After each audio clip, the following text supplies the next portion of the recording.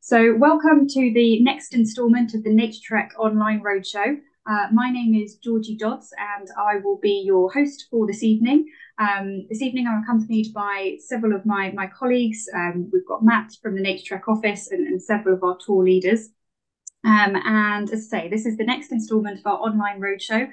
Some of you may have already joined us for our previous online roadshows. I think so far we've had cruises out to Europe, but we've got plenty more coming up this winter and early next year as well.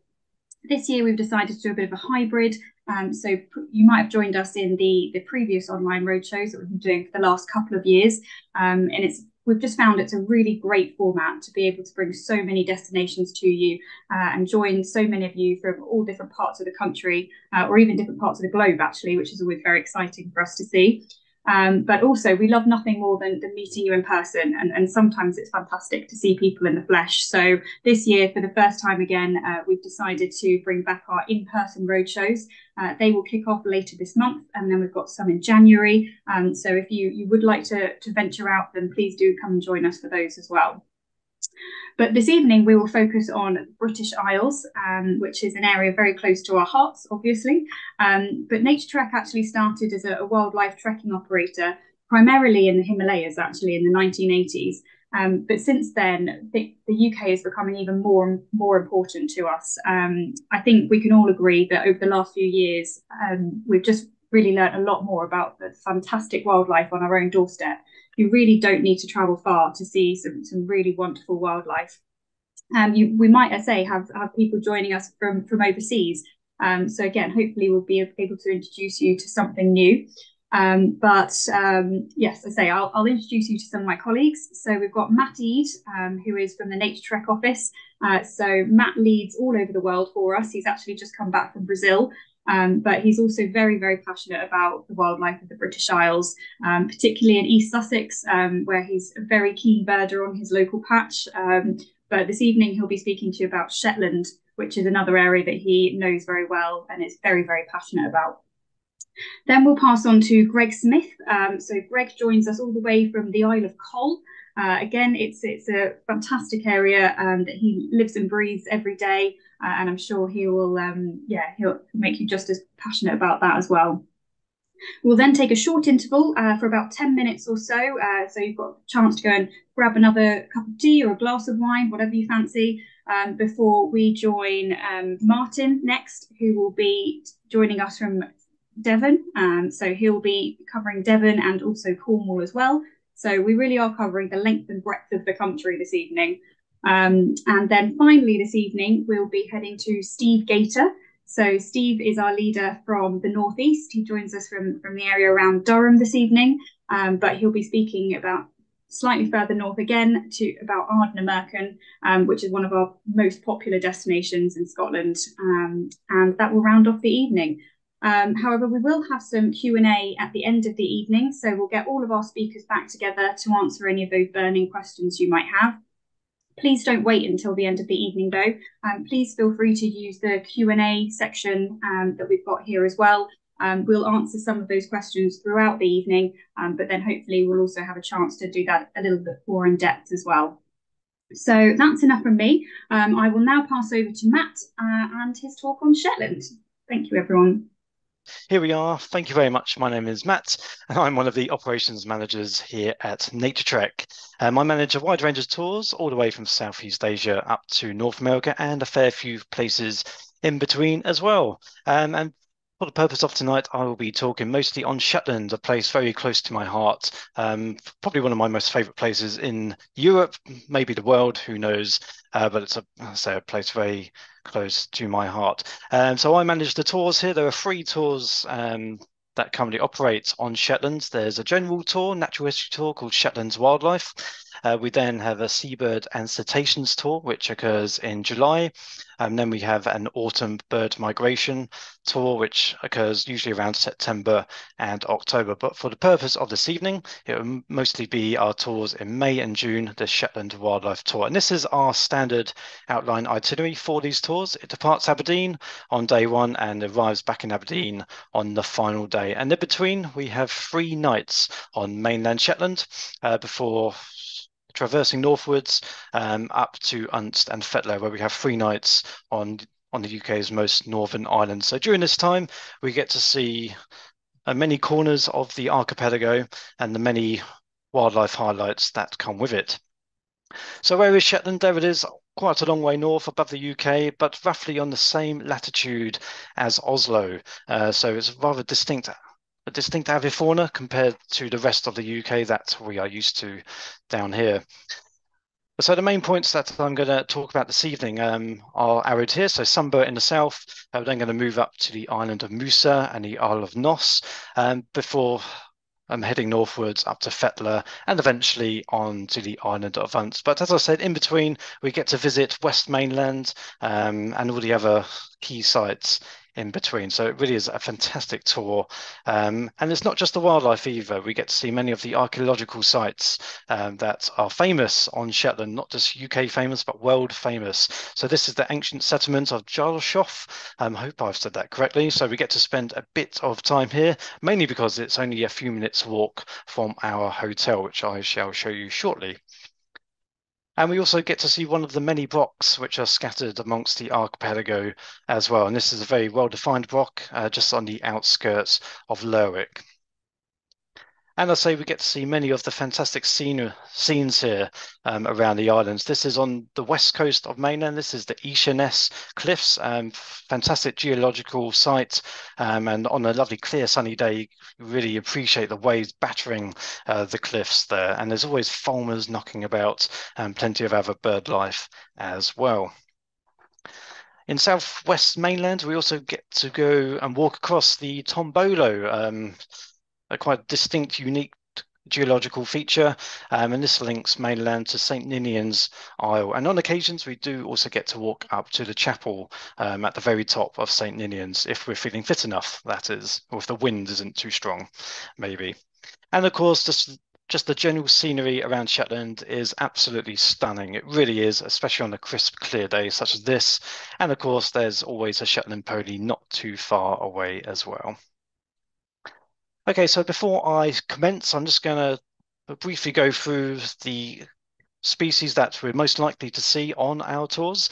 So this is a black guillemot, mostly occurring in autumn and winter plumage, this is. And then, of course, we get to see it in its finery spring and summer plumage as well.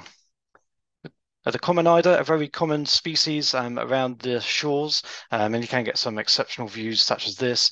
And the beautiful red-throated diver is another classic species that we encounter on our spring tours.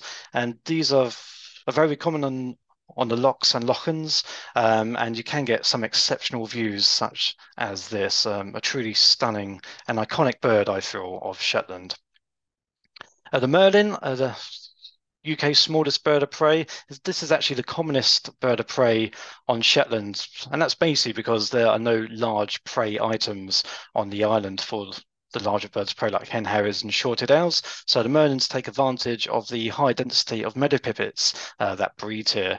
So they do exceptionally well on the island. And you're never too far away from a curlew either. And especially in the spring and summer, the sound of the curlew just resonates across the island. It really is a spectacular scene. Usually at midnight, there is still a bit of light, and all you can hear are the curlews and the golden plovers just whistling and wailing in the gentle breeze. It really is absolutely superb. And of course, last but not least, is the Shetland wren. They do like their own wren, and it's quite distinctly different from the race here on mainland UK. It's slightly larger, slightly longer tailed, a different shade of brown, and it also sounds different as well. And it really is just a delightful little bird, which usually breeds in the dry stone walls which crisscross the entire islands. And of course, we're never too far away from the otters either. You do have to be a bit lucky to see them, but if you give it time and perseverance, then there's a great opportunity to encounter the otter. There's a very high density, especially on Unst, so we do stand a very good chance on our tours to see this delightful mammal. Okay, so I'm just going to start off now at Sumber Head. So on our Shetland Wildlife Tour, we get to spend 3 nights down at Sumber. And this is our hotel, the Sumber Hotel, very conveniently placed next to the ancient settlement of Jarshoff, just off to the left there, just creeping into the image. And we're only a few minutes away from one of Shetland's most famous seabird colonies. And mostly here are the puffins. But as I say, it's not too far away from the hotel. There it is, just on the red arrow, and there's me taking a photo from Sumber Head itself. So it's a fantastic location, and so a pre-breakfast excursion can take you to one of Shetland's most famous seabird colonies. And this is what we're really here for. Are the puffins. So Sumperhead, extremely famous for puffins, and that's because the cliffs here are not sheer vertical, they're slightly diagonal in formation, which means the puffins have a nice landing pad for when they come back to their burrows. And you can get exceptional views as well as they run up to inspect you at very close range. So fantastic opportunity to get that wonderful crisp image of a puffin. And if you're lucky, the seas here are very expansive, so a decent scan may well reveal a pod of orca. Now, in recent years, orcas have become more and more regular around Shetland waters, and they always show exceptionally well, and that is because they feed on grey and common seals, which are always around the shoreline. So they're always seen inspecting the coastline as they navigate their way around the archipelago. But I've been there 12 times, and this autumn was the first time I have seen them. So you do have to be lucky, but if you go there, you do stand a chance of having a quite memorable and magnificent encounter of a pod of orca. Although I can't exactly say the best time of year to see an orca. You may have that question for me later, but they really are quite random in their occurrence. But I would say high summer and start of October is usually a good time to encounter them. Okay, so next up is the Isle of Noss. So the previous years, we actually used to land on the Isle of Noss, and this photo is taken from the Isle of Bresse, which is just opposite Shetland's capital of Lerwick. So Noss is the most extreme point of land there, and say we used to land on there and circumnavigate the island on foot. Nowadays, we actually take a vessel from Lerwick and venture onto up to Noss from below, and this gives a fantastic view of the cliffs from below. So you get to see the gannets and the auks leaping off the cliffs in their hundreds of thousands. This is one of the largest seabird colonies on Shetland and possibly in the North Sea. It really is a spectacular seabird colony. And so once we've had the thrill of witnessing all the gannets and auks leaping off the cliff, we then go off venturing for the feeding flocks. So these are guillemots, a few bridled guillemots in there as well. The bottom right bird is a bridled. So we get to see these at extremely close range. And we also get to see the fantastic colonies of gannets, which are away from their nest sites and just sitting down on the rocks below the main colony.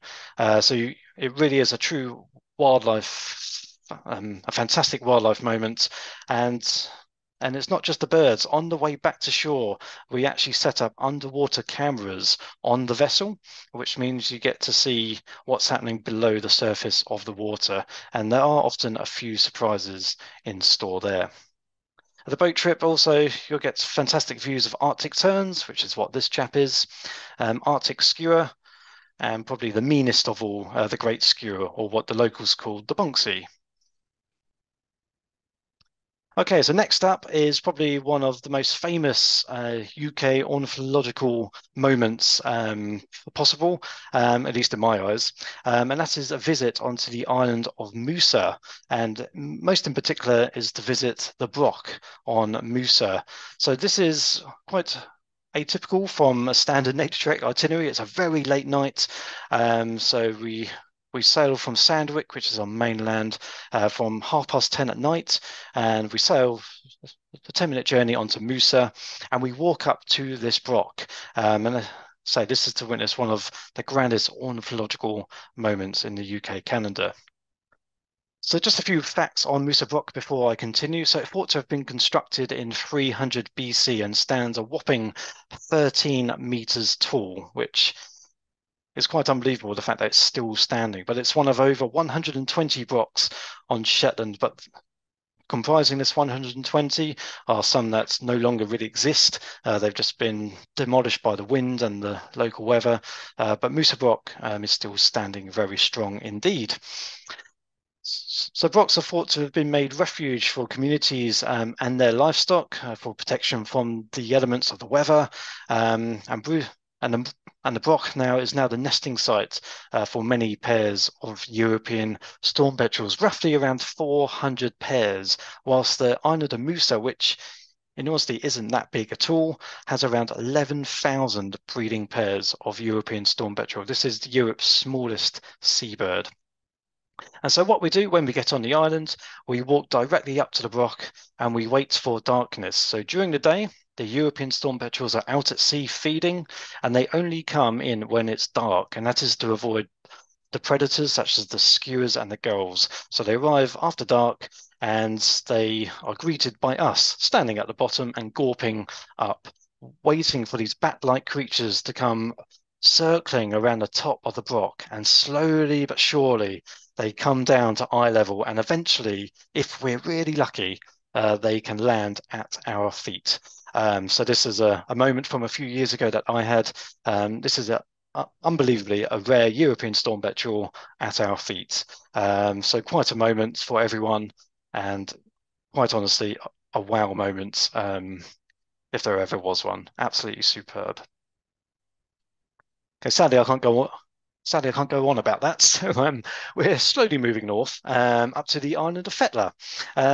This is a beautiful island, a population of only around 60 inhabitants, extremely remote. It's quite a largest island as well. And it's referred to as the Garden of Shetland due to its lush and fertile landscape.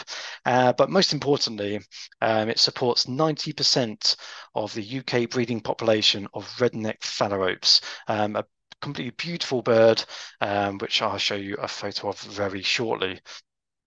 But on Fetla, it's all about the waders in my eyes. This is the classic scene where you have the waders on the fence post, red shank on fence post, golden plover, curlew, just a fantastic noise of an aura. It really is a stunning, stunning place. Overhead, common snipes are displaying, so the constant sound of drumming common snipes is just endless on Fetla. And then if you're really lucky, well, not really lucky, you should see them on our tours. We get to see the redneck phalaropes. Now, this is a photo I took a couple of years ago, and I know it's quite awful. But occasionally, especially this year, we had some exceptional views. So here we go. This is a female redneck phalarope from the island of Fetla. Now, what is most extraordinary about this species is that it's only recently been discovered that the breeding population on Shetland winters somehow on the eastern side of the Pacific Ocean, so just over Colombia. And it's quite amazing that they return to this tiny island off the northeast coast of Shetland. Admittedly, they can land on the water, so it's not as difficult for them, but it's still a mighty journey for such a bird that if you were to hold out your hand, it would fit quite conveniently on your hand. So a remarkable journey for a remarkably beautiful and diminutive bird. It's also very good for cetaceans off Fetla. There's plenty of sea to scan, and harbour porpoise, not only off Fetla, is quite a common occurrence around the archipelago. And you can also see Risso's dolphin off here as well, which I did a few years ago. But the waters here are becoming more and more active in terms of cetacean species. So good chance you'll see a minke whale, late October humpback whales. It's also very good for white-beaked dolphin nowadays as well. So there's plenty of options for you for sure. Okay, last but not least, the beautiful island of Unst, UK's most northern island. So as you crisscross your way up to the most northern point, you drive past the most northern fuel station, the most northern house, most northern post office. You can tick all these things off as you slowly head north. But this is the scenery on Unst. It really is a beautiful, beautiful place. These wonderful rows, which head into the land. And as you can see, it's a fantastic location for spotting otters.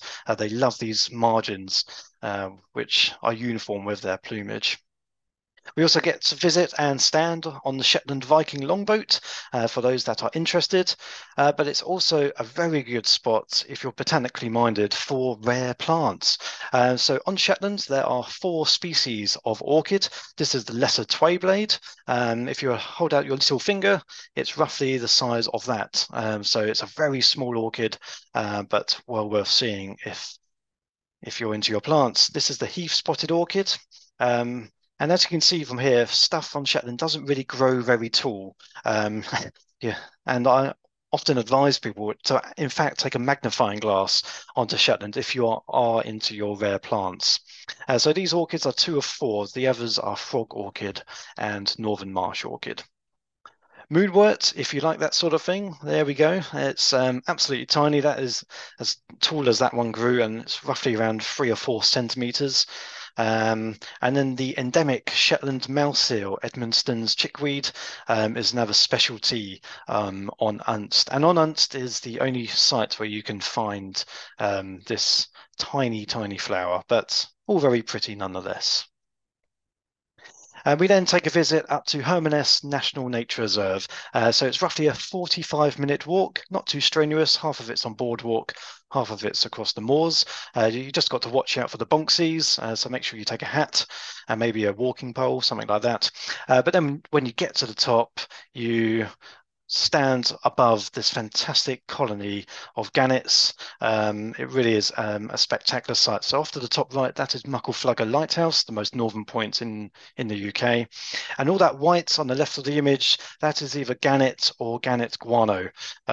So there are plenty of gannets in this area. And this short video, I hope it plays, will just give you an understanding of the sheer density of gannets up here.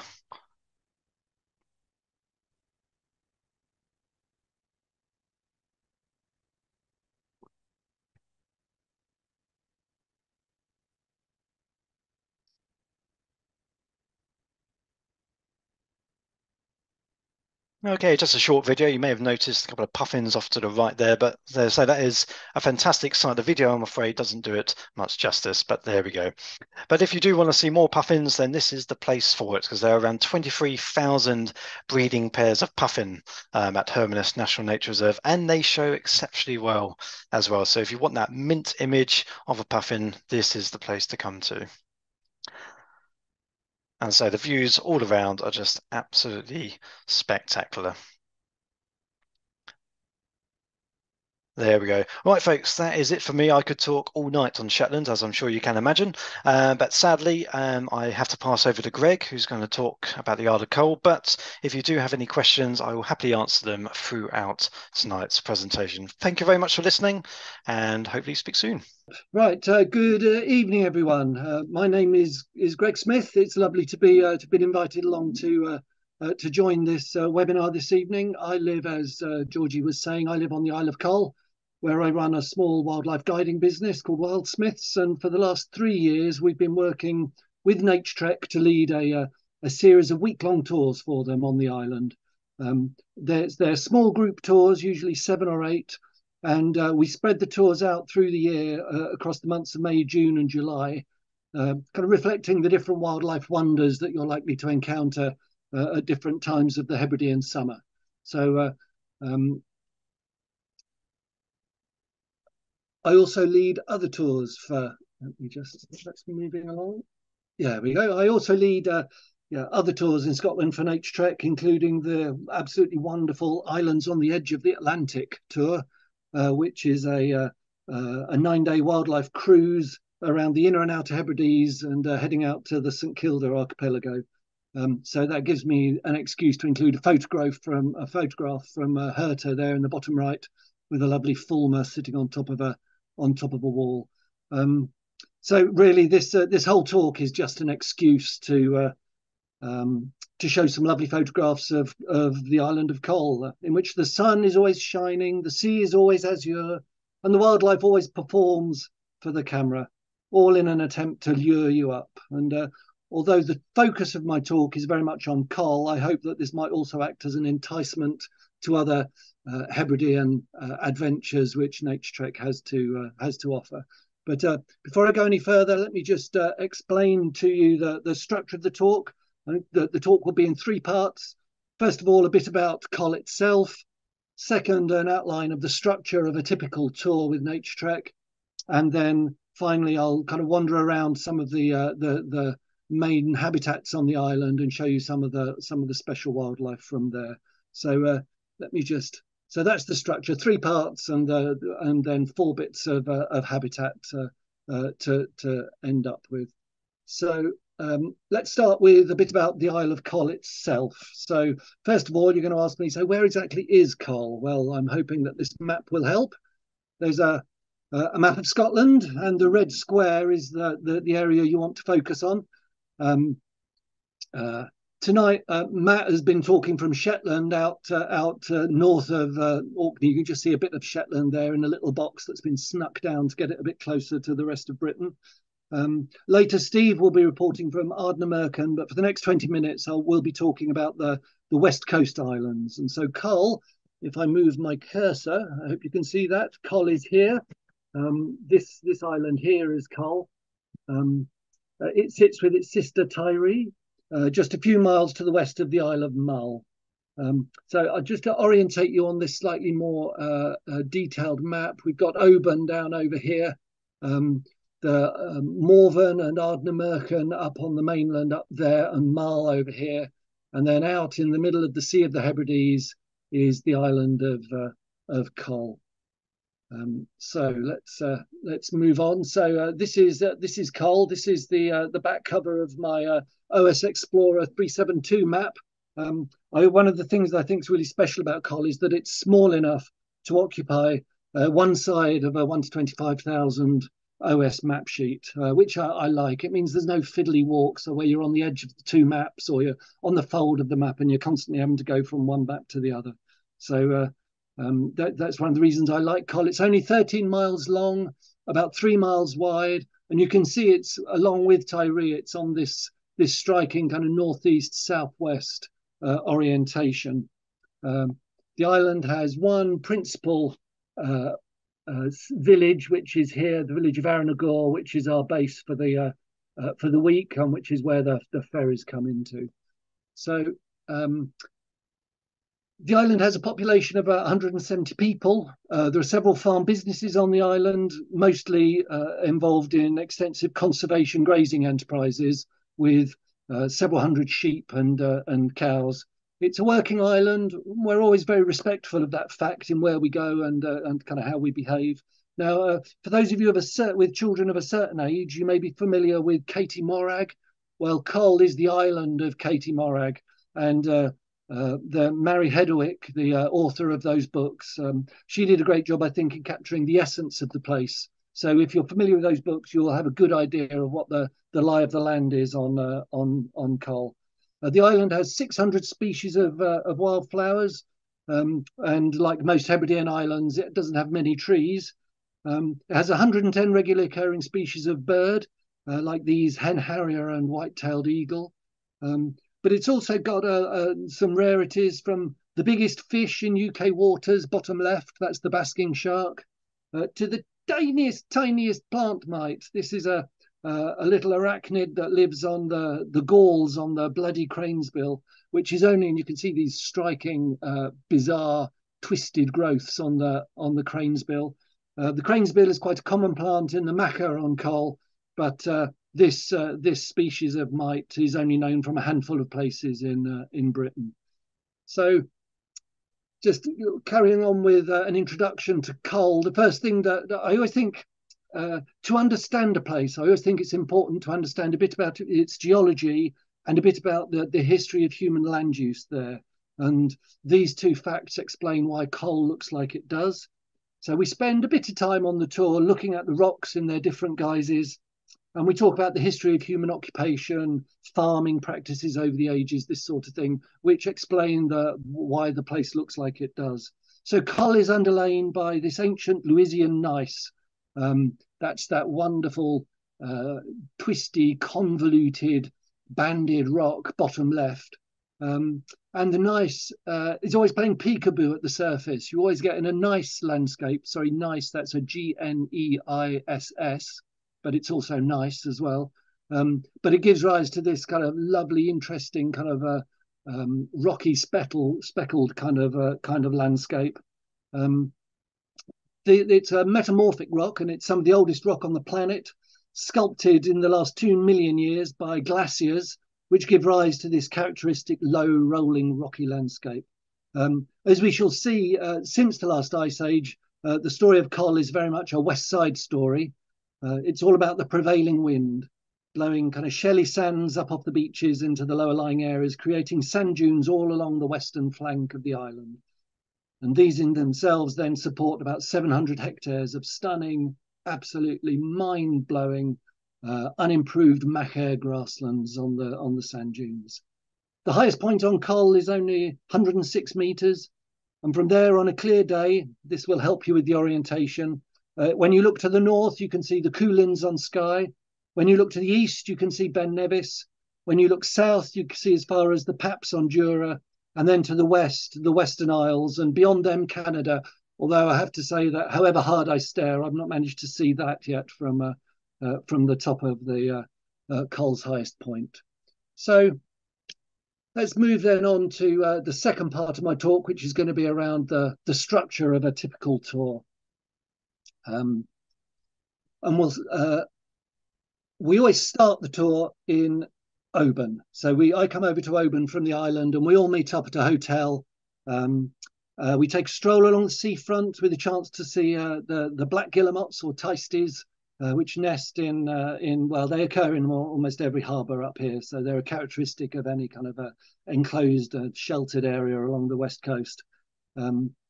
We take a stroll along to a local restaurant where the conversation is often around who we are, why we've booked on this particular tour, and what we hope to get out of the trip. And for me, that's a really important start to the week, because it gives me a chance to kind of plan the week ahead and shape the week to try and reflect those interests and ambitions. The next day, it's an early start, I'm afraid.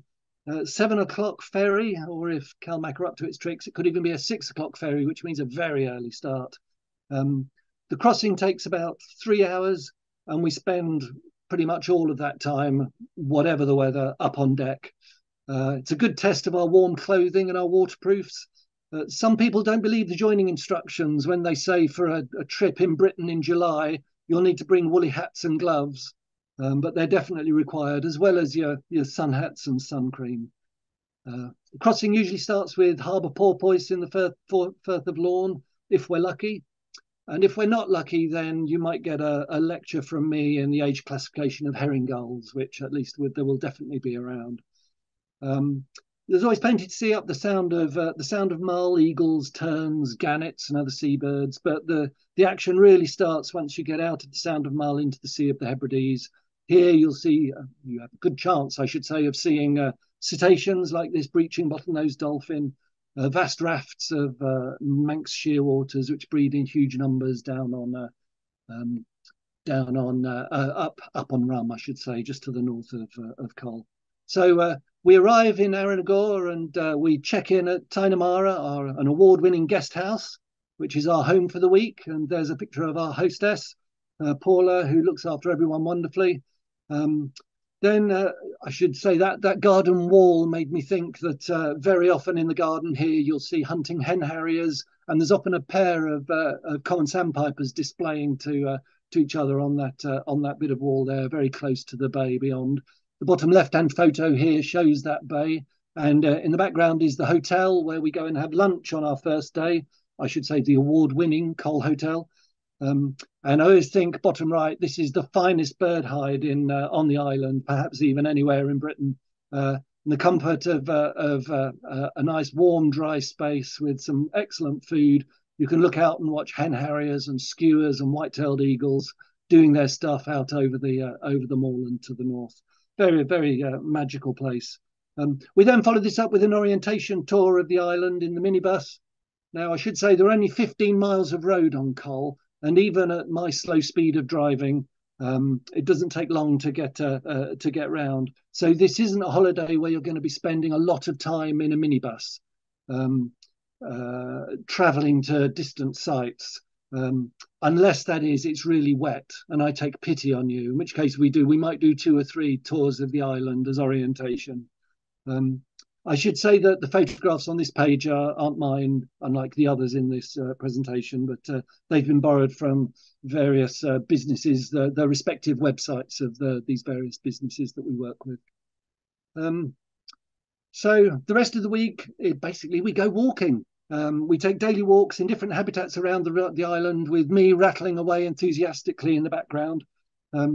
I usually try and involve some locals in the walks. That's a picture of my wife on the top right there, enjoying the weather.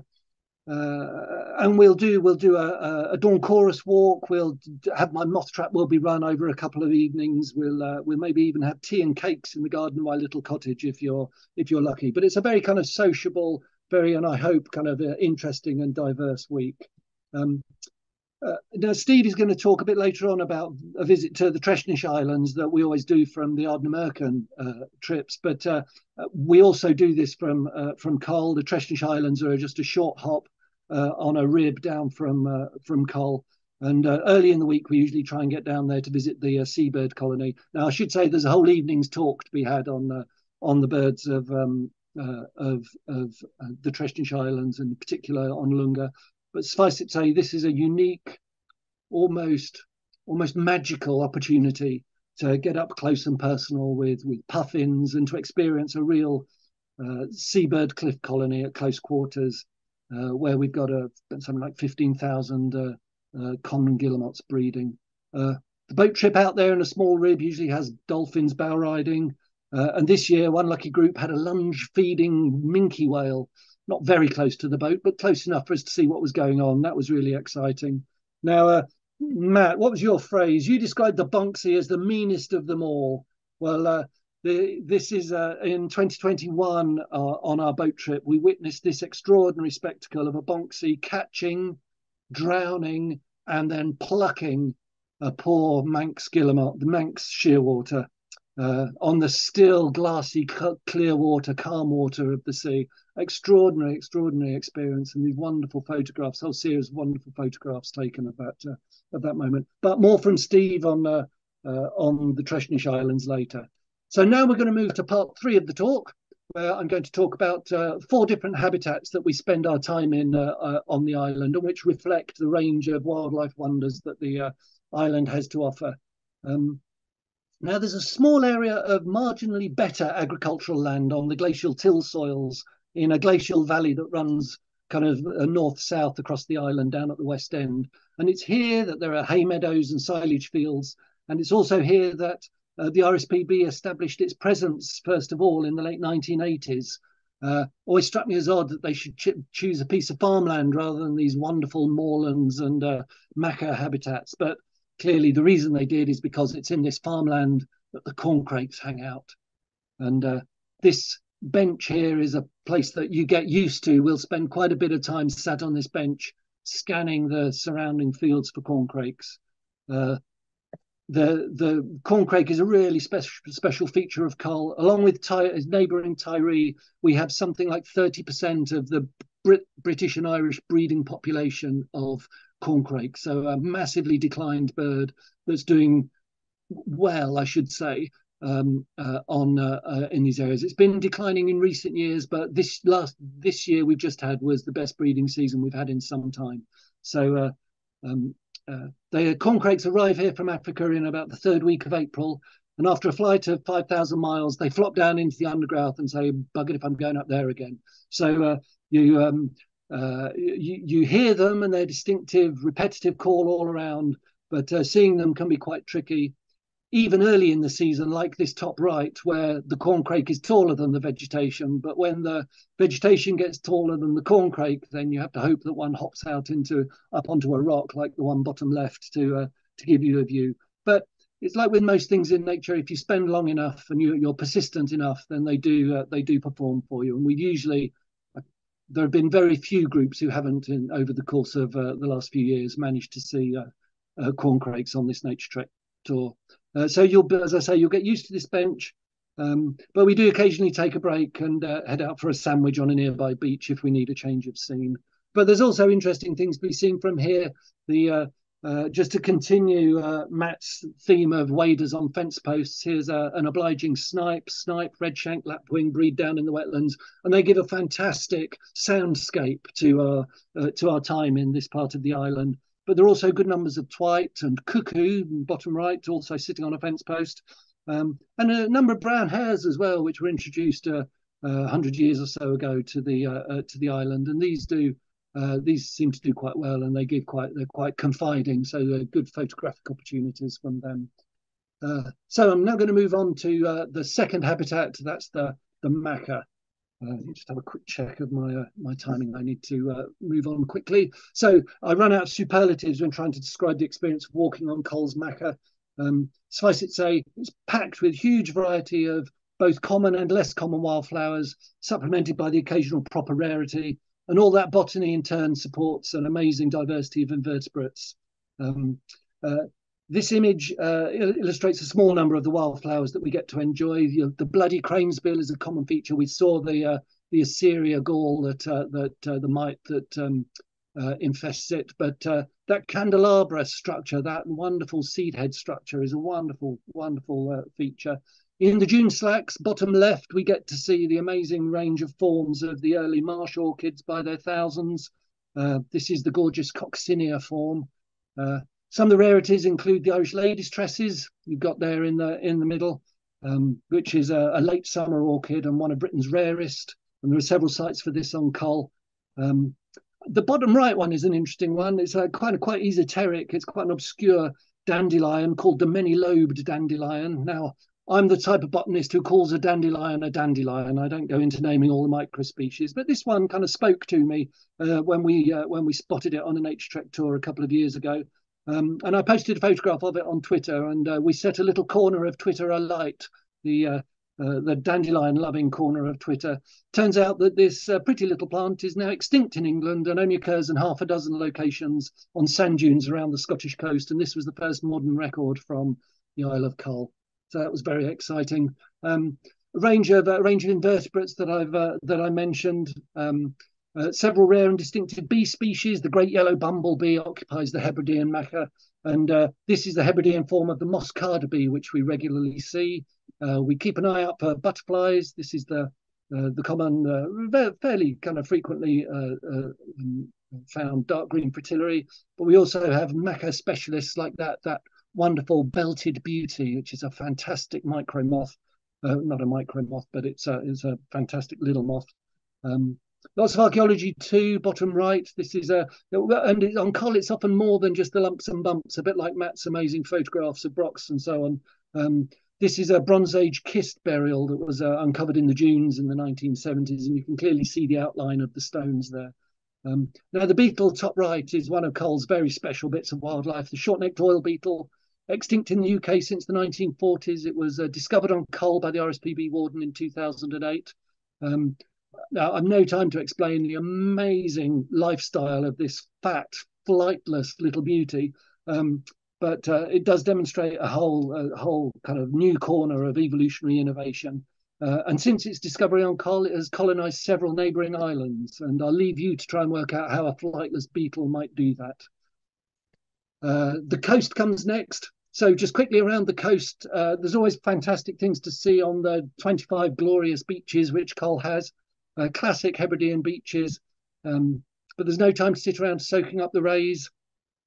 We usually clock up a dozen or more species of kelp and wrack washed up on the beaches, and here we're conducting our very own alien autopsy on a huge specimen of furbelows. And our beach combing is often watched by curious seals, in this case a couple of grey seals peering at us. Now, otters, we regularly see signs of otters, spraits, runs and footprints, and we frequently get to sniff their poo as well, but we only occasionally run into them in person. There's a good population on Col, but best chance of seeing them is early in the morning. And this photograph, bottom right, was taken on a Naturetrek trip by the most wonderful photographer, Andy Naylor. I recommend you look up his website. He was out at 5 a.m. every morning, and every day he managed the most amazing photographs of otters. You can imagine by the end of the week, everyone else was setting their alarm clocks early to be able to join him. We occasionally see basking sharks from the beaches. This is a kind of the distinctive shape of them, kind of with their dorsal fin and tail fin showing. As they kind of swim around hoovering up plankton. Usually these are best seen later in the summer, but this individual we saw with the May group with Naturetrek in May this year. We do find amazing other things on the beaches, like jellyfish, mermaid's purses. This is the mermaid's purse of the eggs case of a flapper skate. Which is the biggest skate and the biggest egg case. Looks like a size 13 to me, as you can see, modelled next to my big boots. We often come across these wonderful by-the-wind sailors, fantastic colonial hydroids with a chitinous sail that you could disregard just as a little bit of plastic, but absolutely wonderful things. And even one lady last year found this sea bean. It's the seed from a liana, which has been washed by the Gulf Stream all the way from a tropical rainforest in Central America, all the way across the Atlantic to wash up on our beach here. You can see a little goose barnacle. There's a hitch to ride with it. So last of all, a quick jog around the moorland. I'll be very brief. Fantastic range of, it's the dominant habitat on Coll, I should say. It occupies about 70% of the island, typically made up of wet and dry heath communities, sphagnum-dominated peat bogs, and then about 60 lochs and lochans with open water plant communities. Wetland plants are wonderful, like the stunning water lobelia on the left. The ridiculously rare pipewort in the middle there with its nonchalant array of flowering spikes. Several types of insectivorous plants, including this sundew on the right. The moorland area is designated as SPA. We've got 2 species of breeding skuas. In the middle there, you can see the bonksy, the great skua, and to the right, the elegant Arctic skua, and to the left, the red-throated diver, whose barking calls provide a kind of soundtrack to the summer on Coll. There's a fabulous place where a roadside loch where we often stop to watch both species of skua having a wash-up. And there was an occasion last year when a pair of red-throated divers came in and sat on the loch next to them, and then a gleaming male hen harrier flew across the moorland behind. An absolutely magical moment. Moorland has a fantastic range of other interests, some fabulous invertebrates like this green tiger beetle, which they've newly arrived on Coll. We've only started seeing them in the last couple of years. Wonderful range of orchids.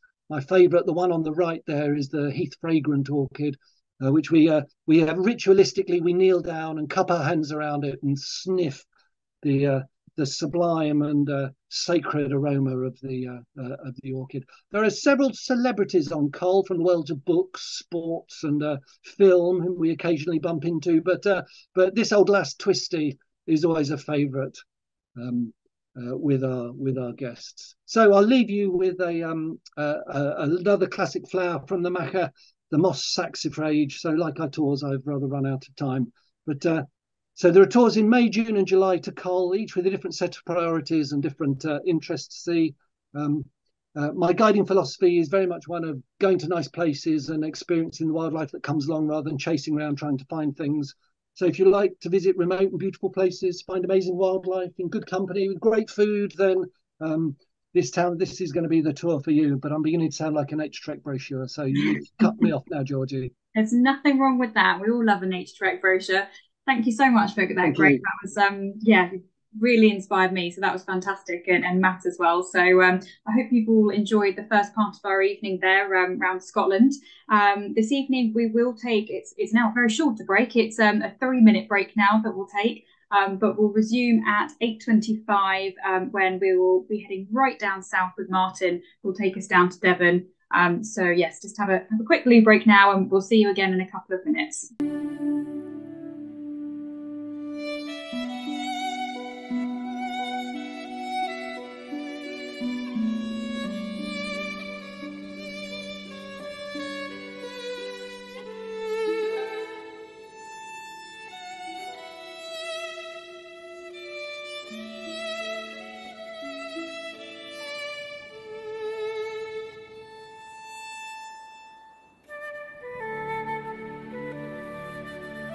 the tour we're talking about is in North Devon, and it's based on the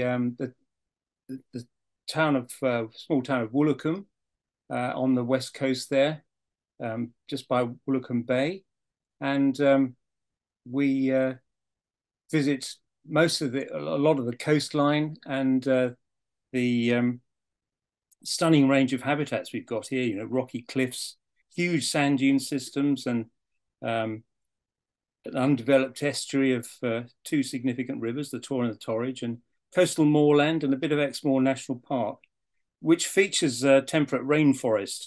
And there's also good freshwater grazing marsh and salt marsh. It's all part of the UNESCO biosphere for North Devon, which is the first biosphere in the UK. And it's all in an area of outstanding natural beauty as well. So quite a diverse range of habitats. It's based in Woolacombe, which really is a little town that hasn't changed much in 50, 60 years. It would look exactly the same, that view, if you took it, you know, just after the last war, which is rather nice. It's all the landscape is protected by National Trust. And we have our base is at the magnificent Woolacombe Bay Hotel, which is 4-star, has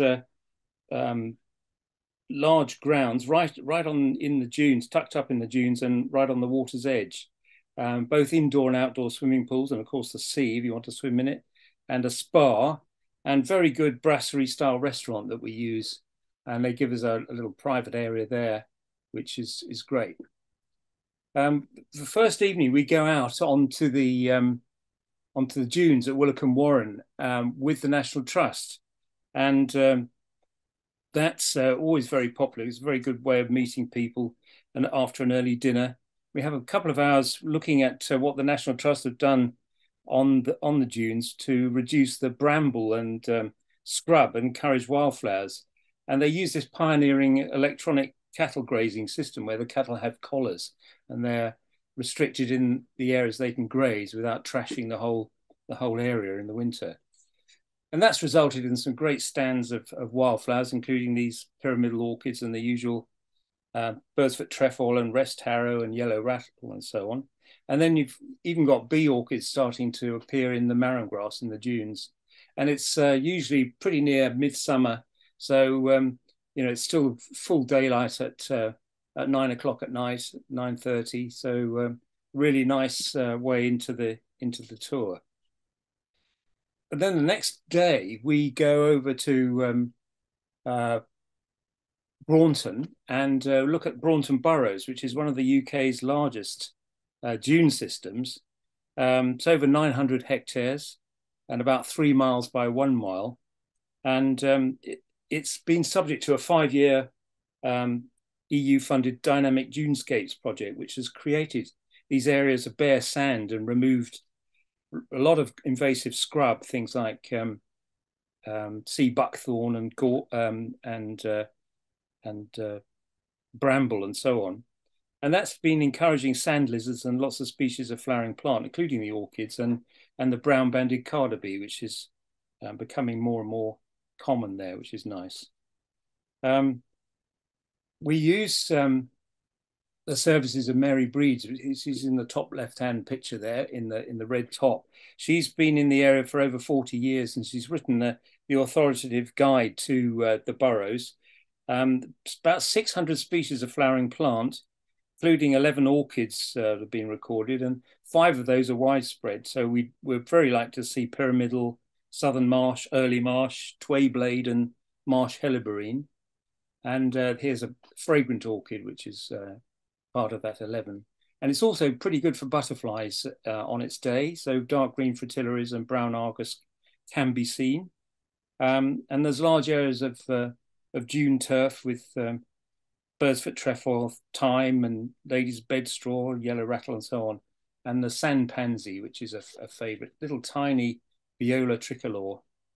But some of the rarities, some true rarities in Braunton are the water germander, which is only found in Braunton Burrows and Northern Burrows, so just the other side of the river, and one other site in Cambridgeshire, I believe. So pretty rare, but usually flowers a bit later than our tour. Our tour runs in the end of June. So this flowers usually later in July or August. So we don't often see that. And then, but the other rarity that's quite spectacular is the sea stock, which is a lovely coloured, pink violet coloured plant in the dunes. And that's only found in North Devon and on the southwest Wales coast. And we also have the round-headed club rush, which I don't have a shot of, unfortunately, but it's a very spiky rush with club heads of flowers. Just in a few sites at Braunton Burrows is the stronghold, and the marbled white, another example of the fair common butterflies that you can see here. Then the day 3, we're off to Heddon Valley in Exmoor, which is a north-facing valley which features this spectacular temperate rainforest down its sides. And these have been made much better known by Guy Shrubsole in a recent book that he wrote about it. It's mainly oak and ash, and amazingly, it was planted. It's planted by man in the last the 19th and 20th, early 20th century. So it's not it's not virgin forest by any means. It's very managed, but the wonderful trees that have resulted are stunted growth with covered in moss and epiphytes and so on is really nice to look at. And Aviva have just given £50 million of funding for restoring this kind of habitat in the UK, and quite a lot of that's coming to Devon. Again, National Trust managed, as is nearly the whole coast along North Devon. And we borrow Jack Ward, our fantastic National Trust head ranger and a great ecologist, and he talks about the rewilding work they're doing, just letting trees fall over and allowing boughs to fall off and split and provide places for bats to roost in and so on. Whereas before, the National Trust would have managed it much more tightly and neatly, and now they're all enjoying the fact that they can let nature rip, as it were. They're even planning to get beaver in and even water buffalo in the future to help with the rewilding activities. So fantastic place, and good for butterflies in the valley floor and on the south-facing side. So you can see 3 different fritillaries: silver washed, high brown, small pearl bordered. The high brown being the highlight that's only seen in this area and a few others in the UK. Quite a scarce butterfly, and nice dragonflies, golden ring there, and a green hair streak too. So 1 mile walk down to the sea, and we will see guillemots, razorbills from the colony just adjacent on the cliffs at Woody Bay. And we come back and have lunch at the fantastic Hunter's Inn, and really good pub food. And then we go up the valley and look for lesser horseshoe bats in the church at Trentisoe, and search out the high brown fritillaries up the valley sides. So quite a nice day. Then day 4 is a whole day trip to Lundy, which was an early start with 6:30 a.m. breakfast. Departure from Bideford gives 6 hours ashore. And we again use a local expert, Martin Unwin, great birder. And we have a 2-hour ferry journey, and that's great for sea watching. So you see porpoise dolphins, common dolphins, gannets passing by from Pembrokeshire, guillemots and puffins, and manxes and seals, all of which are present on Lundy itself. It's a steep climb up to the village, to the Morisco Tavern and the church.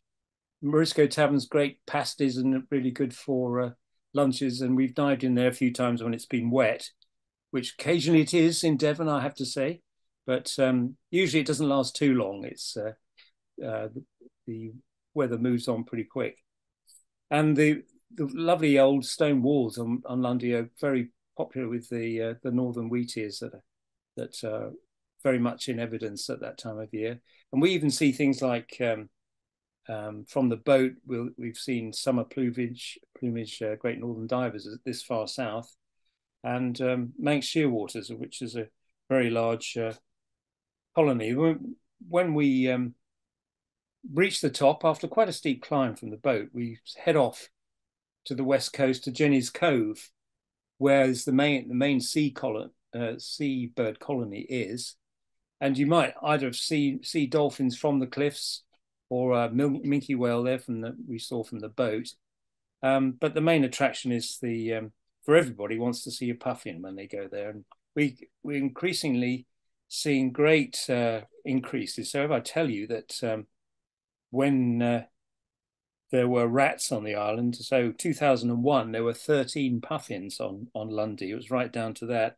And last year there were 1,335. So a 1,000-fold increase in puffins in just over 20 years. So fantastic results from that. And that's also resulted in things like 25,000 Manx shearwaters, where 95% of the UK population, breeding population, come from Lundy. So it's amazing what that program has done. So Lundy is a real conservation success story. It's really heartwarming to see what's happened there. Of course, it was also the first UK no-take zone, or marine conservation zone, as it's called. So a very, very special place. And it seems you can do a Naturetrek tour and have, I think, 4 nights on Lundy, but that's a different tour. This is just a taster, and I think a lot of people will want to come back when they've seen it. Very special place indeed. Then the final morning, we do a walk along Mort's Point, which is where the Bristol Channel meets the Atlantic Ocean. You just see Lundy there on the horizon on the left-hand side. So Lundy's about 21 miles off the point there. And you have, because of its situation, you have these upwellings of nutrients from the channel, meaning there's lots of fish. There's a small seal group gathers there in the summertime. And we get great views of them because we're looking down at them from up on the cliff. And we have a local guide, Dave Jenkins, who has been ill, but he's hoped to join us again next year.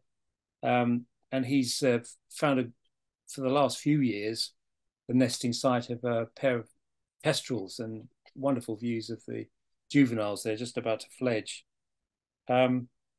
So the whole landscape there is again grazed by these lovely belted Galloway cows that are restrained by their GPS collars, where the farmer can program on his iPad exactly where the cattle go and where they can't. So a lovely end to the tour, and we have lunch in the Ship Aground pub and depart from North Devon. So moving swiftly on, we then have our tour in Cornwall, which is on the southernmost part of the UK mainland. We've earlier on, we've seen the northern part of the whole UK island chain, but this is the very south point of the UK, because the Channel Islands actually aren't in the UK. I learned when I lived there. So the hotel there is marked with that heart at near Falmouth, and very, very comfortable place. And we venture out daily from there. So great food again, lovely setting with a view of the English Channel, and in its own grounds, and very close to Falmouth. So that's a super location, and good food too. So the first day on the tour I was leading, I've only led one tour that I was standing in, but we went off to the Lizard and walked some of the coastal path, Hynan's Cove and Gunwallow, looking for the species on the title of the tour, the chough and the Cornish chough. So we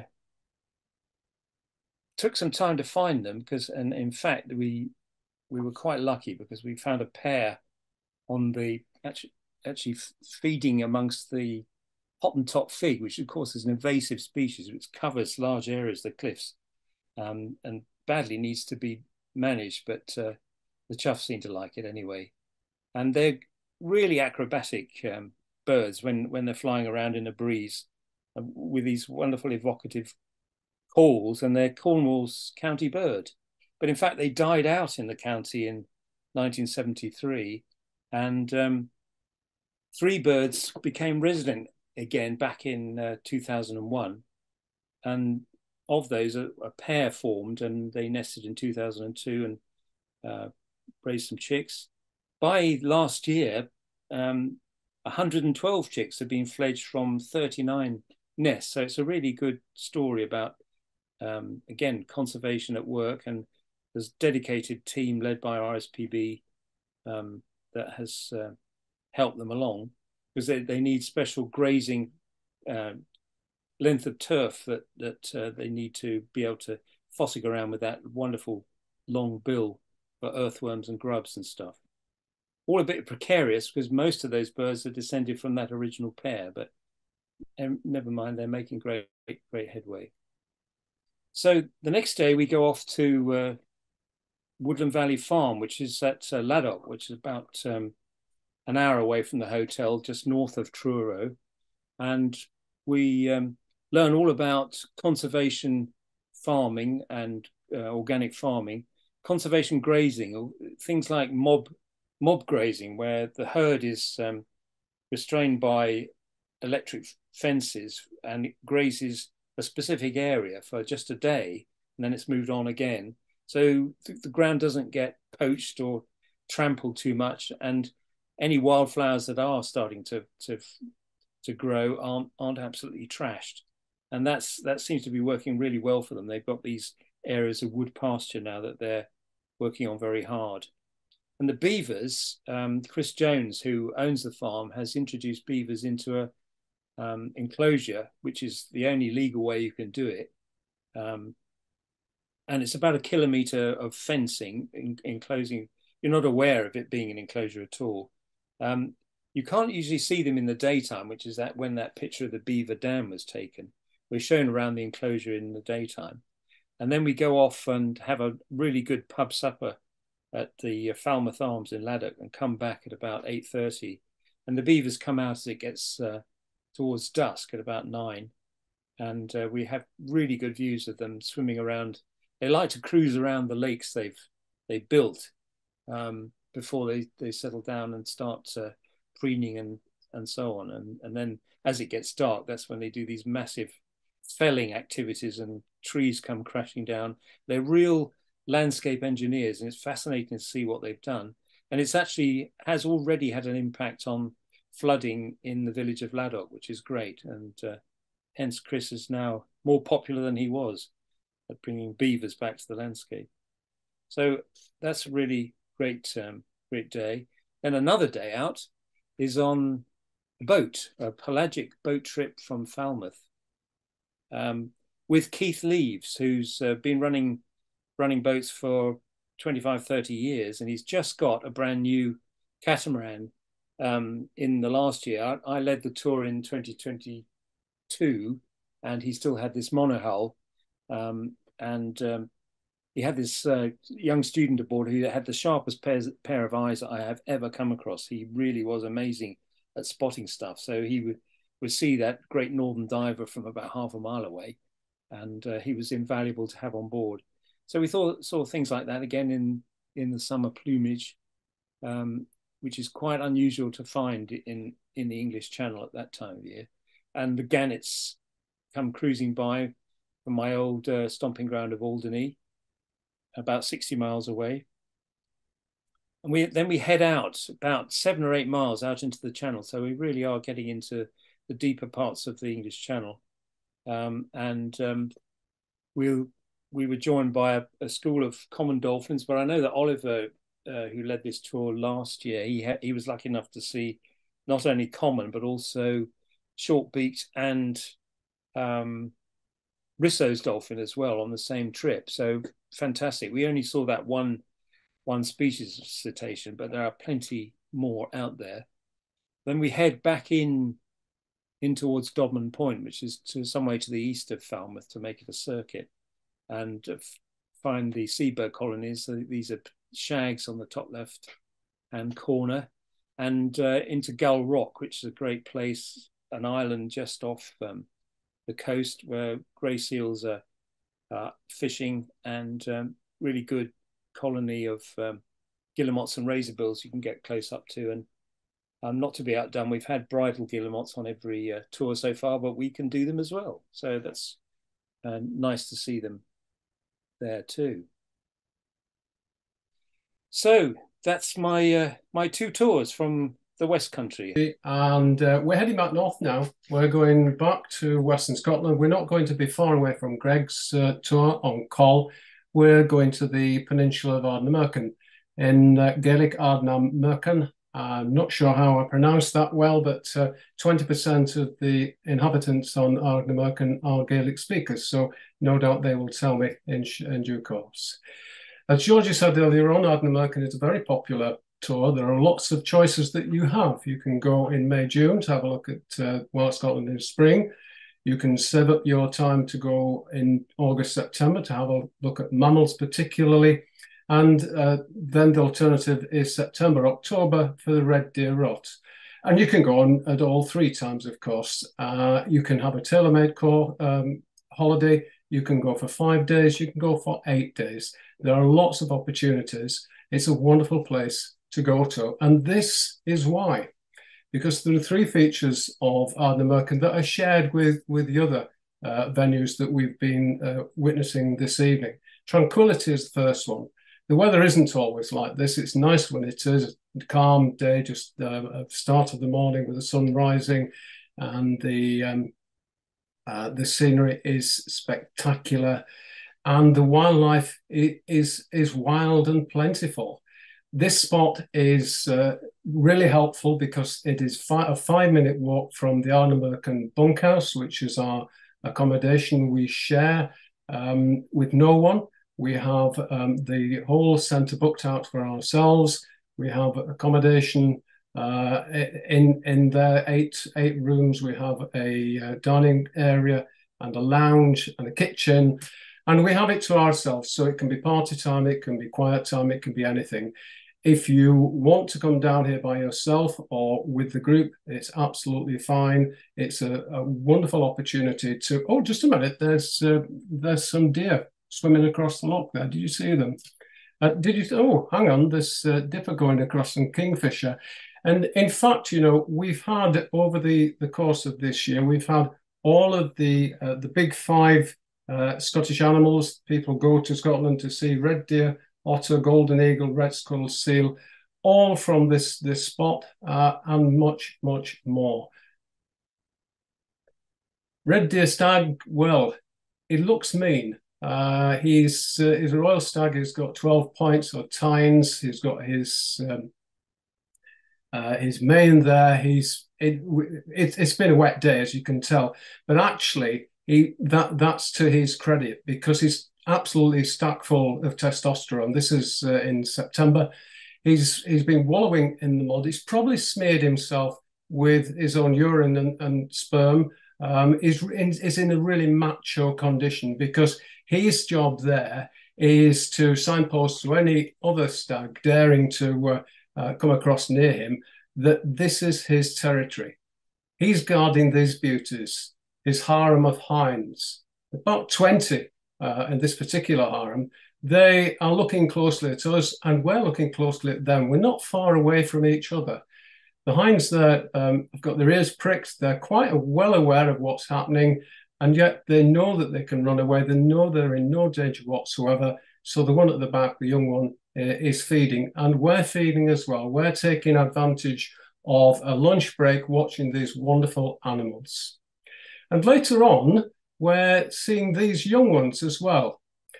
They're having a playful sparring exercise. They're getting used to the feel of the antlers. They're trying to get their head around it, if you pardon the pun.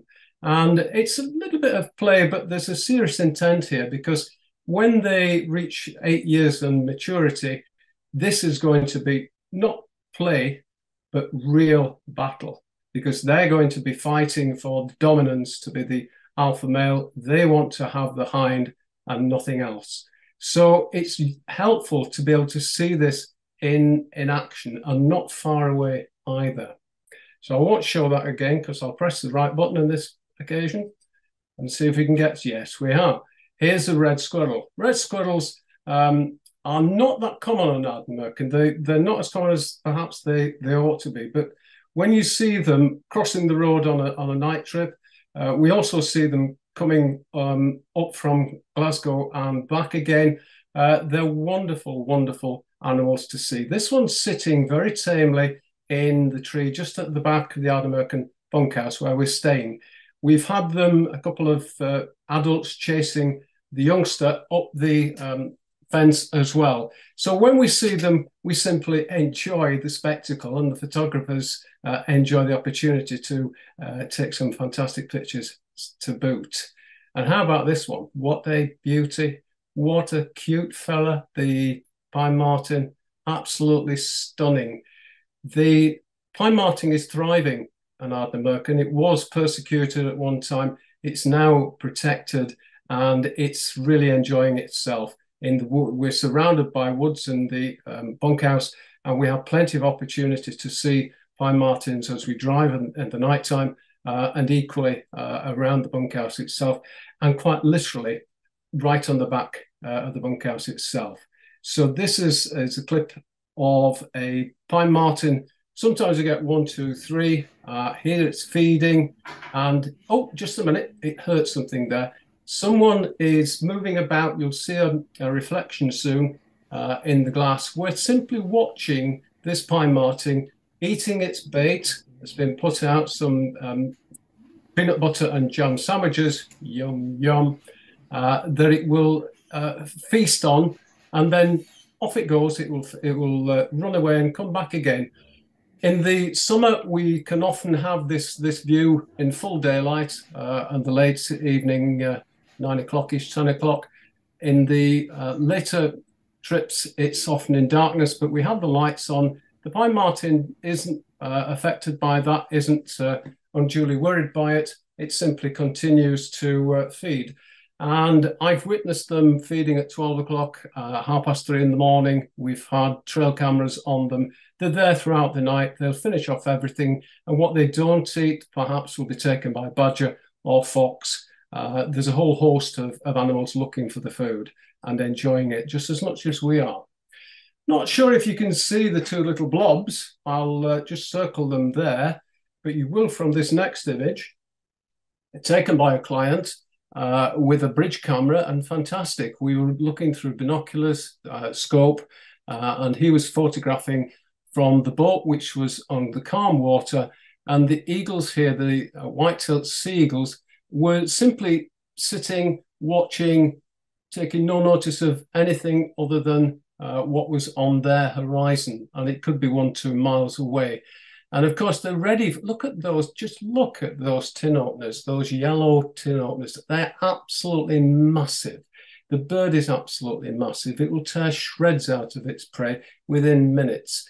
It's an absolute privilege to be able to see these birds. And white-tailed eagles, sea eagles, are becoming more and more common. They're displacing perhaps the golden eagles. Still seeing golden eagles, but not as many as these beauties.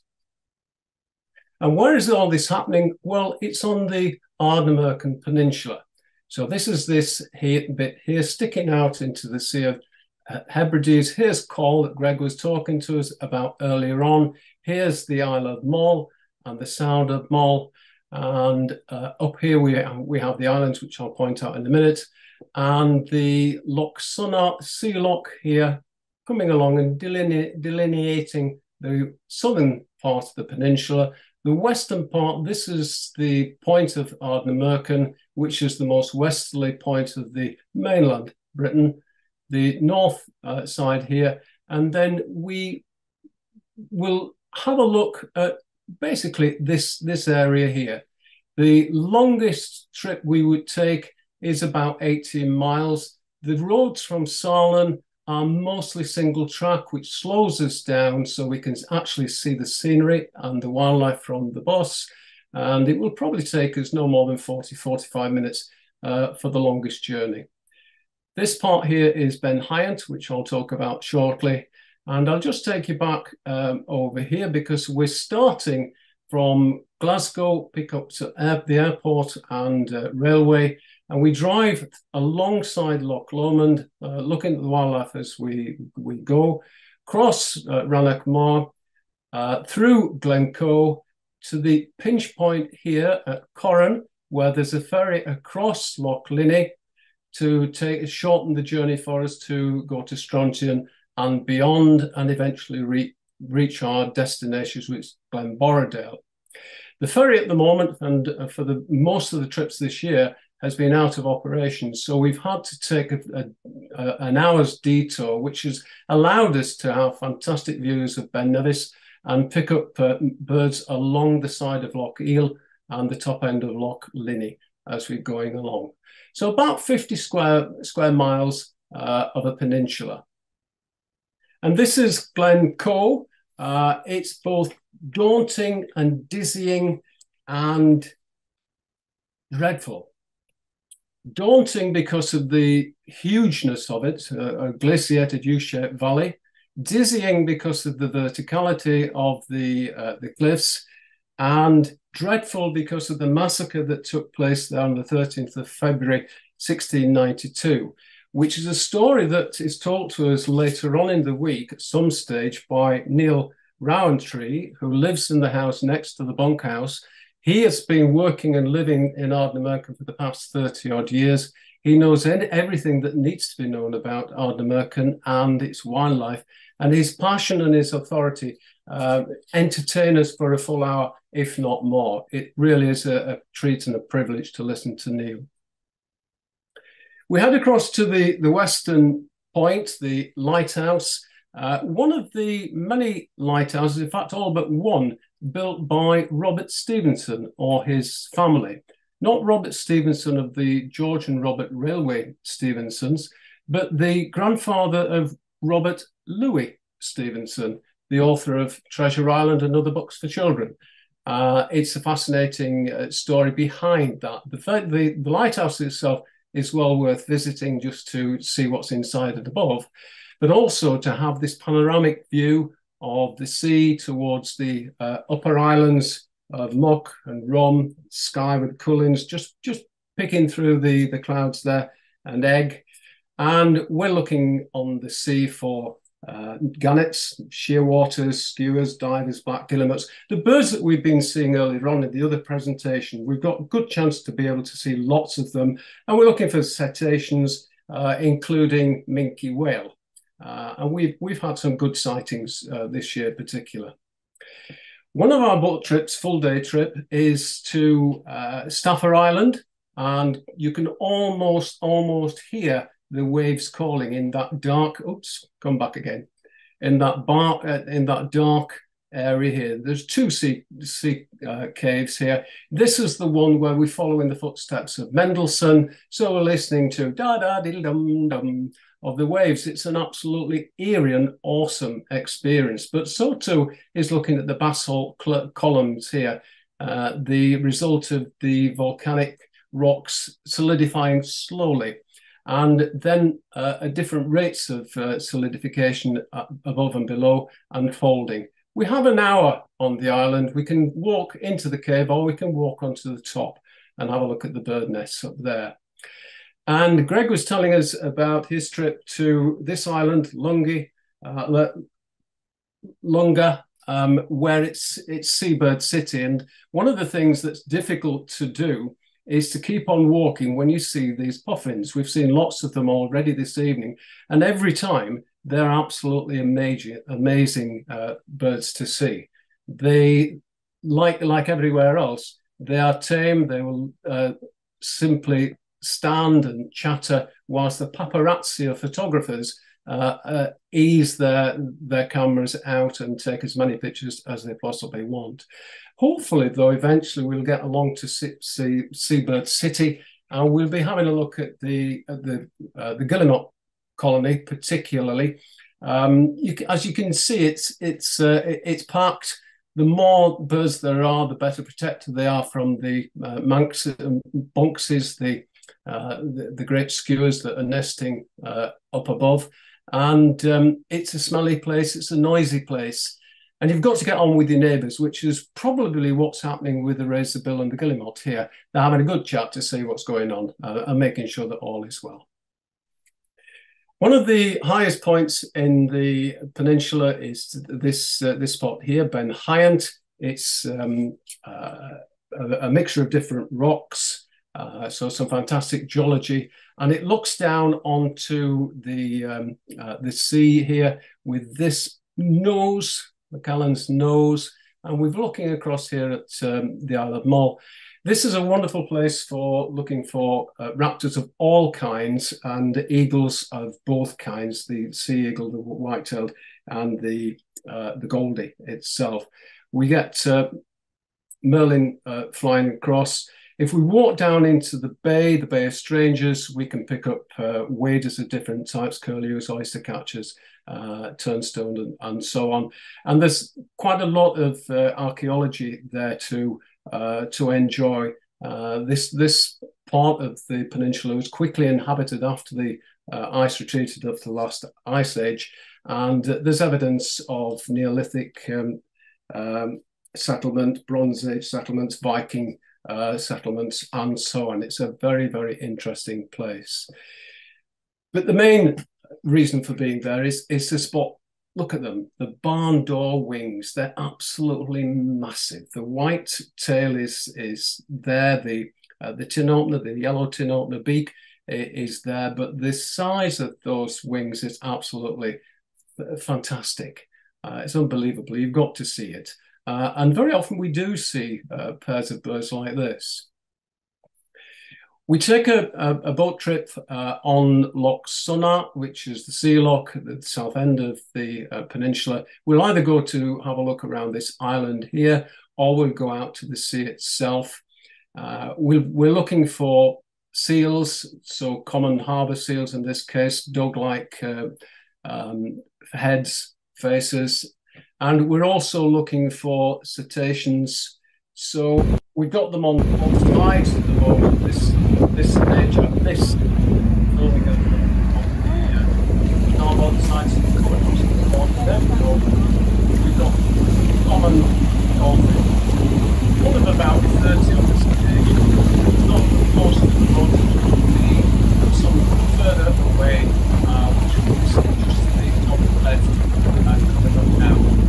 It's a privilege to be able to witness this type of thing, and it's really good at making sure using the right speed to the dolphins and the followers, and on this occasion it's dolphins.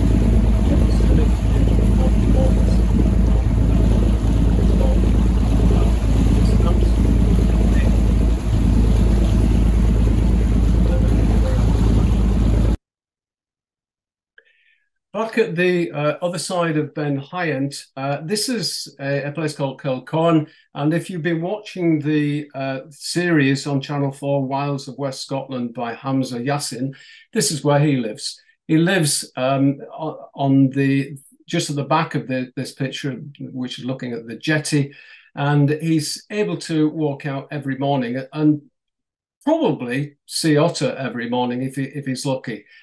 This type of habitat is absolutely perfect for otter. And if you're lucky again, like the client was on this occasion, when she took her smartphone camera out and took the video of these two otters, you'll see everything that you want to see about an otter. It's a beautiful animal. Here the pair have been feeding, they're going off swimming, the heads up. You will see them arching their back as they dive and the tail flicks up a little bit. And then very shortly, one will put its nose back up in the air. He's caught something, a small crayfish, perhaps small fish, and he chomps away at it whilst he's swimming. There you are. And thank you very much. And off he goes. We generally see otter on every trip. It's a matter of how many we see. We can't guarantee anything, but it's a good fire shot that we're going to see an otter at some stage, because it's the right type of habitat. It's wet, it's sunny, and as you can see here, that combination brings out rainbows, double rainbows, and it also contributes to this continuity of rainforest, the Atlantic rainforest, the temperate rainforest, the Celtic rainforest. It's absolutely awash with plants, sustained by ancient sessile oak woodlands, which thankfully are still there. Sporting epiphytic plants, lichens, tree lungwort, the porcelain fungi, polypody ferns, horsetails, bramble. In this occasion, bramble welcomed with its plant galls as well. And an array of plants elsewhere. So early purple orchid, lesser butterfly orchid, globe flower in the macaire. And then between the rocks on the cliffs, we've got rose root and cementing the sand together in sand dunes, marram grass. Then on the bogs, a couple of extensive bogs, lots of sphagnum moss, marsh pennywort, and a plant that we've seen already this evening, the insectivorous Drosera sundew, but three types of sundew, the round-leaved sundew here, the oblong-leaved, and then the great sundew. And later on in the season, we have the wonderful grass of Parnassus. It's not a grass, it's an angiosperm with obvious petals, but the veins are grass-like, which is where it gets its grass name from, and devil's bit scabious. Ooh. Lots of Lepidoptera as well. Checkered skipper are common. Well, they're not anywhere else. It's one of the places where checkered skippers can be found, and they can be very common as well. Moths have a wide variation of moth, from migrant to death-head moth here, hawk moth, and other moths that we catch with a light trap. Plenty of odonatus, so long-tail, large red damselfly, common darter, golden ring, and northern emerald dragonfly. Lots to see, and equally lots of birds for the photographer to see and photograph as well. Some superb geology. We drive through what essentially 80 million years ago was an active volcano. It's clearly dead now. So we drive through the caldera, and three concentric rings of solidified magma, which is an amazing and world-renowned geological feature. And we end with the picture postcard, which is Teorem Castle, which is reached by a short walk across a causeway. It's fantastic scenery, it's calm, and it's full of wildlife. On this occasion, we can look at a nest of sea eagle, white-tailed eagle, complete with chick and adults. Thank you for your interest. Thank you for listening.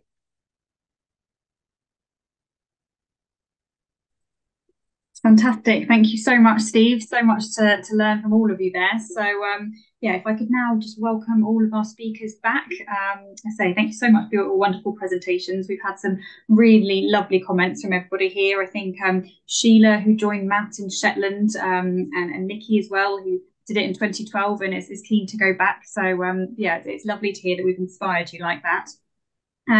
So please do pop through any more questions you've got. We have had quite a few through privately, so I'll pop those to some of the panelists now.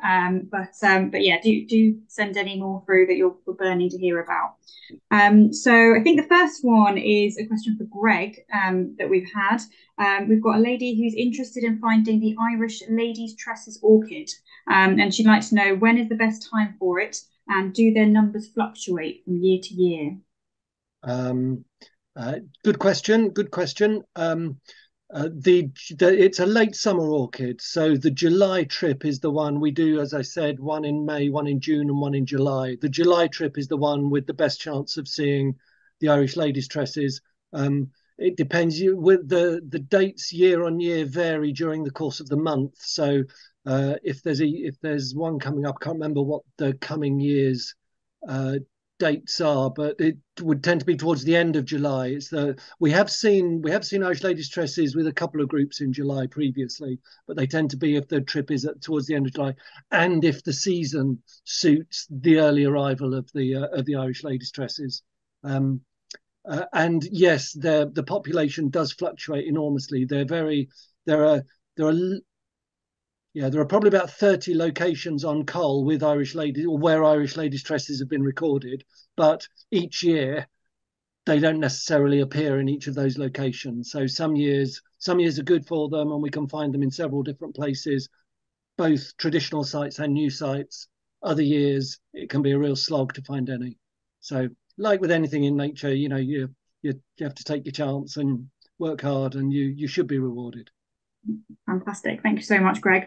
We have had a few comments that a few people have been struggling to see the slides, so I'm very sorry about that. We will be posting a recording of the slideshow this evening. So it was appearing fine on my screen, so I'm not quite sure what was going on there, but you will be sent the recording. So if you want to watch back, then please do. I'll just say that now. So the next question we have with one for Matt, who is a lady who would like to know how much walking is involved in the Shetland tour. Yep, so a very good question. And on Shetland, there's not too much walking at all. So I did mention in my talk, when on Unts, there's a 45-minute out and back walk to Homeless National Nature Reserve. But elsewhere on the islands, it's relatively easy going. There's lots to see. There's plenty of scenery about. So in that respect, there's not too much walking. We're more admiring the wildlife and the views. But also, most walks tend to be out and back. So if you don't feel like walking the entire length, you can just hold back and wait for the group to return, or just slowly make your way back. And Shetland, I think, is a wonderful place to do that, because you get the scenery and the sounds and everything just by yourself. So it can be extremely memorable if you're in fact by yourself just for a very short period of time. Fantastic, thanks, Matt.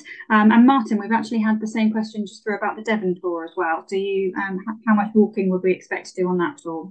There is quite a bit of walking on that one, and some of it is a bit up and down. So when we go out in Braunton Burrows, for example, we're walking for probably 3 to 4 hours. Walking slowly, but it's definitely a walk. And down Heddon Valley is a walk too, and on Lundy we're walking probably a couple of miles. So yeah, I think people do find sometimes that it's quite tough. So that's worth bearing in mind. But we have had several people who are well into their 70s and 80s join us. So one or two of them said, "Oh, that was quite hard work." So that's been noted, and we've modified the amount of walking that we do. Fantastic, thank you, Martin. And I would say again, for any of our group tours, if you're concerned or want to know a little bit more about the level of walking or any aspect of the tour, please do give us our office team a ring. As those are the questions that we're sort of happy to answer anytime. We want to make sure that you're on the right tour for you, and you know exactly what's involved. So please do always feel free to pick up the phone or drop us an email. We're always more than happy to answer those questions. I've got another question from Matt here. For a lover of trees, is Shetland completely devoid of trees, or are there small pockets anywhere? Are we likely to see trees?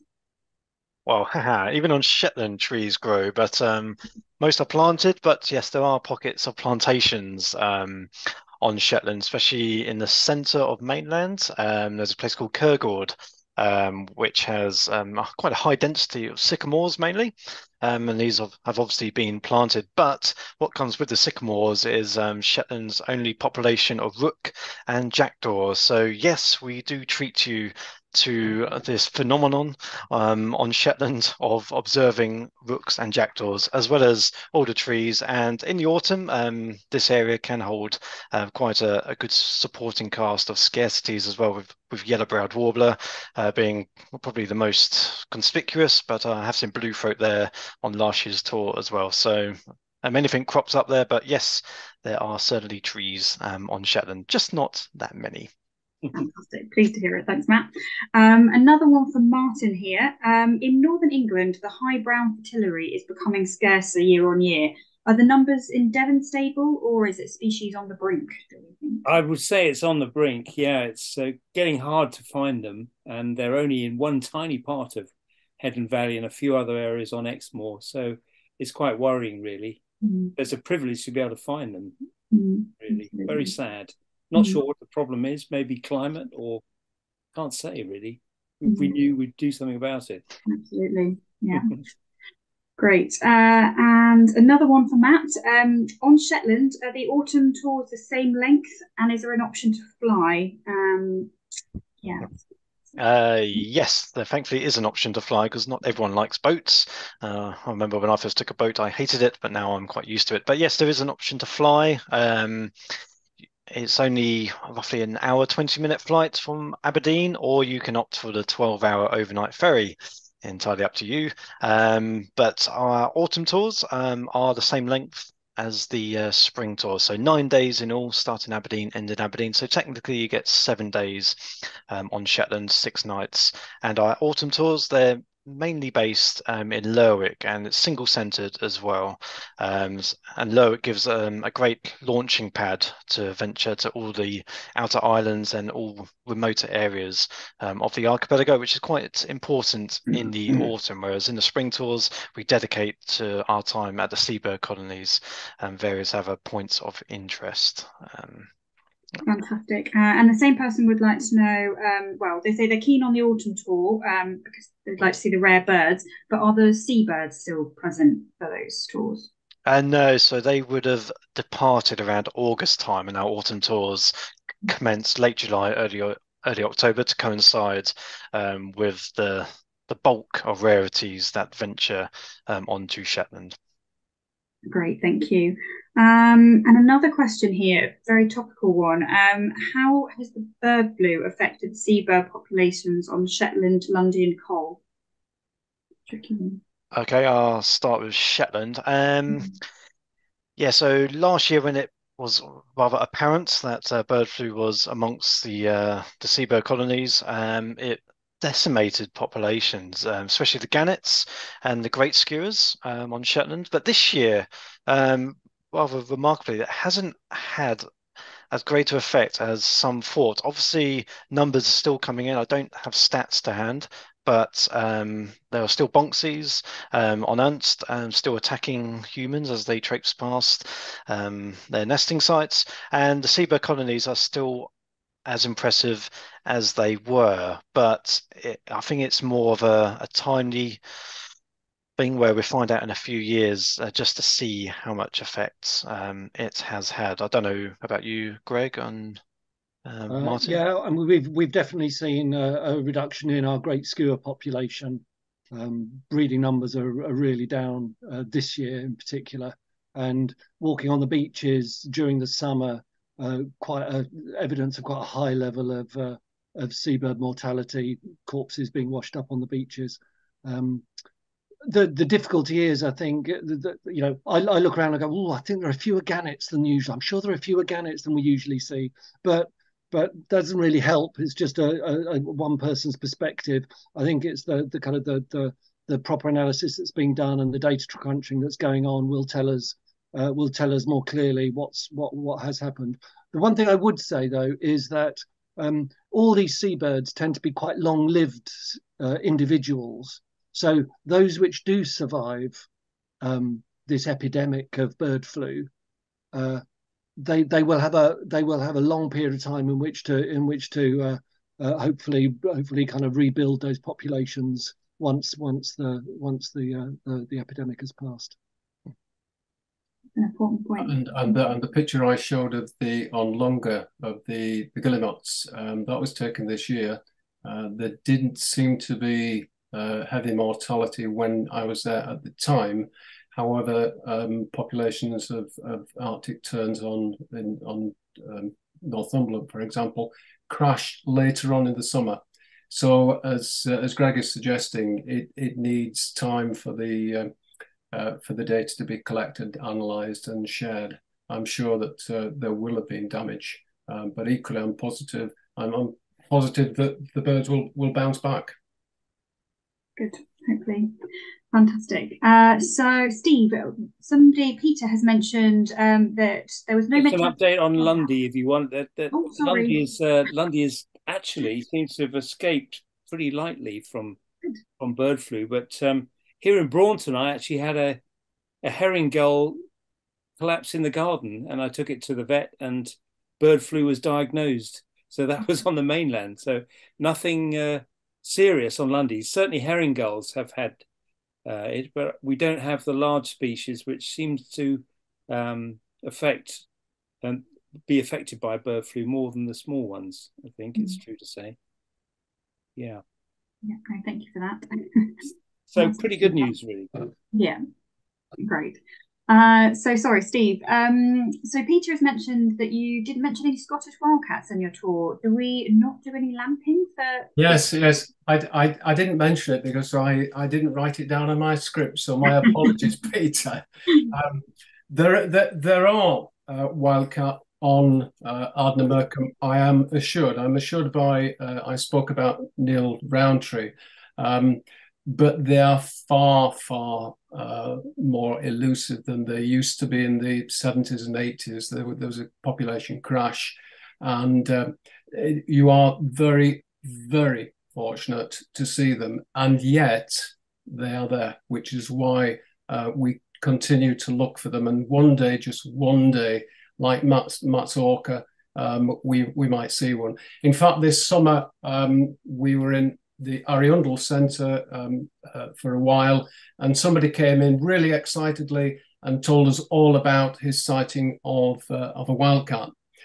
The problem is that enthusiasm might not necessarily convert into an absolute sighting, because the chances of inbreeding with domestic cats and producing feral is very high. However, the optimism for the future is that there is a recovery program going on Ardnamurcombe, and hopefully over time that will have the same level of success that the white-tailed eagles has had. The wildcat is the most elusive of the mammals within Britain. So the chance of being able to see it popping out to say hello to us is remote, but the chance remains. So we will continue to search and look, and when we find one, we'll tell you. Don't worry, we'll tell you. Fantastic, thank you. Optimism for the future, I like it. And just another one for Steve, actually. So you did some talk about the bunkhouse that you're staying at Ardnamurcombe.